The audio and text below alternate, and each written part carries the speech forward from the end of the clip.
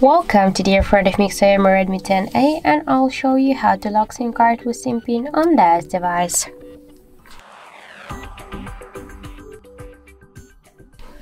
So first let's open the settings application and then scroll down to password and security.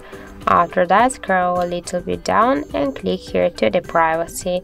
Then click here to SIM card lock section, and just to lock your SIM card with pin code, click once on the switcher, and after that enter the pin code. For example, in my case that will be from 1 to 4. After that, tap here to OK, and that's it. Now our SIM card successfully locked with pin code. So that's it. Thank you for watching, and if you find this video helpful, don't forget to leave a like, comment and to subscribe our channel.